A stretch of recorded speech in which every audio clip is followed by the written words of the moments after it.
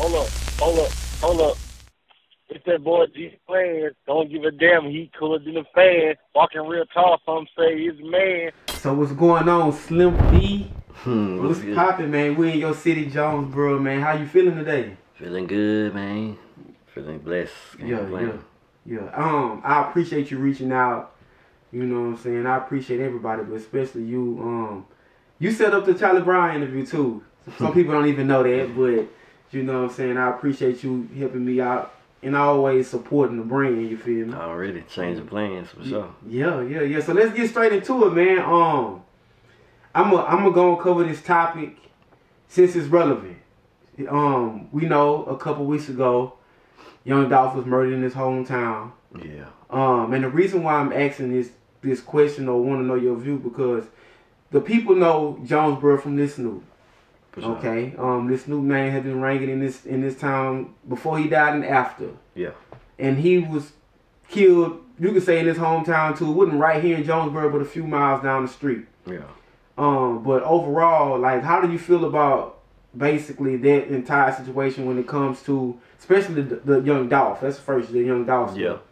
Oh man, that was just crazy to me. I'm still like surprised by that one, like, cause Dolph, man, Dolph was that boy. You know what I'm saying? Mm-hmm. So it's like it was just stole. Like you at a cookie store, and they get you. Like, man, I don't know. It's just stole, man. The streets wicked out here. Yeah. Real life. Yeah. It's always, streets always wicked, man. Yeah, sir. You could been out here doing what you gotta do. And that energy, man. Yeah. That energy will follow you. But Jonesboro, Louisiana. Yeah, we know about Jonesboro, man. What part are you from, Jonesboro? I'm right down the street from Zone 4, Dewey. You know what I mean? That's what I rep. Zone 4? Yeah. What's so special about Zone 4? Zone 4, that's like the project right. See, I stay like on the street, like it's like a central street between both hoods, like that everybody walk through to and from the Crooked T. You coming to the projects, you gonna walk down my street, and vice versa. If you going to the Crooked T from Zone 4, you gonna walk down Dewey. You know what I'm saying? But Zone 4, that's it's really like, I would say personally, like the heart of Jonesboro. You know what I'm saying? It's where everybody just go hang out at and vibe. You know what I'm saying? It's like a central location for everybody to just go do their thing. Is it like a neutral zone in the city? I really wouldn't say that. You know, everybody ain't just welcomed over there, but you know, for the most part, it's love. You need to know somebody who knows somebody just to be hanging over there and chilling over there like that. You know what I mean? Oh, is it like dangerous as well?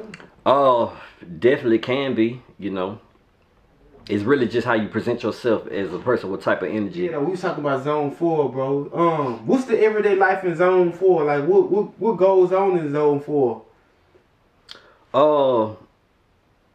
Most I can say, I guess, just maintaining, surviving. You know what I'm saying? Just like for you, was it like, oh man, I had to fight all the time, or I was always into something? See, just to break it down, to clarify it a little more, I'm not originally from Zone 4, but everybody over there, they love me, so I rep and put on for them too, Zone 4, you know what I'm saying? So, coming up as a young child, my daddy, he stay like right directly in Zone 4, like by his house, then the projects right here, you know what I'm saying? So I used to walk over there all the time, you know what I'm saying, just riding bikes, playing ball in the park and everything. And then they had this candy lady, Miss Hall, had them sour belts, 10 cents each sour belt. So I'm gonna take $1 every time, get 10 of them things. Candy lady? Wow. Miss Hall, shout out my candy lady, Miss Hall, you feel me? Yeah. But it was fun and adventurous for me, for sure. Okay. Yeah. Did being in that neighborhood, was it rap first? That's what made you want to rap, or what did you do before the rap, or how did it come about? I started rapping at like 9 years old. With that story, it just went like I was just randomly at my brother's friend house one day during the Super Bowl game. Who was playing during the time? St. Louis Rams and Tennessee Titans. Oh, yeah. Yeah, so during halftime we just chilling, we ain't looking at the commercials and all that. But so my brother had left from my friend crib, he left me over there. So his name Alan, my brother friend, he put in some tapes of him singing. So next thing you know, it's like some type of endorphins just went off in my body, in my mind. Like I'm like, what? I can't. It's blowing my mind. I'm only 9 years old. I can't believe this. Like what? So I'm like, man, let me record something. You know what I'm saying? So I got on. It was some type of R&B instrumental. I don't remember whose instrument it was. So I got on there singing and rapping a little bit. Then after I left from there, came back to my grandma's crib. She had this little tape recorder, black tape recorder. Had a built-in mic on it. You know what I'm saying? And it sounded good with clarity. Just start recording from there. I ain't looked back since. Do you remember your rap? I really don't, honestly. Probably a good thing I don't. Yeah. And at that time, you know, well, of course, you know, you used the resource you had to record. You know what I'm saying? Did you just keep on doing it, or you just stop and say, hey, this is something that I know I can do? No, it was like, this is a throw comparison, but this is the first thing that came to my mind. It's like this throw, because I'm a throw thinker. Like it's like it's like getting hit by a diesel truck and then losing my arm, and I can't never get that arm back. And I'm comparing it to like as if I wanted to stop, you know what I'm saying? As if I'm waiting for an arm to grow back or something. You know what I'm saying? But that arm gone. You here now. You gotta live like this. This how the music hit me. Like pow.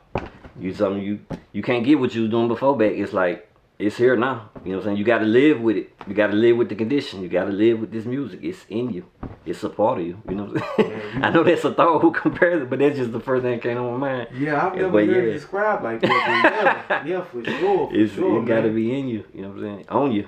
Yeah. In you and on you. You right about that. Did you?